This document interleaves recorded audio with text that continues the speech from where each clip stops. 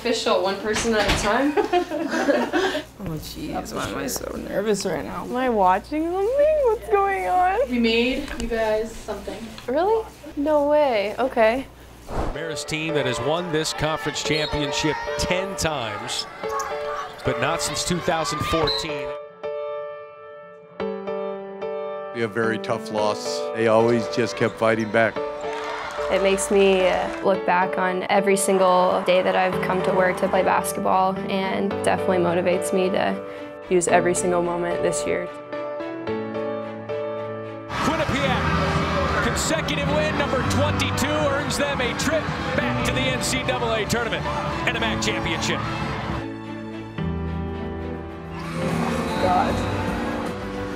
And that's the type of team they are, those group of seniors. They were not to be denied today. That's literally us this year. We all have that mentality, and like we don't care like what we have to do, we're gonna get it done. Those are distinct memories in my head from losing, and I think it's, with all of us, something that we will always remember. You have to let the failure you feel kind of like fuel you into the next phase of your life.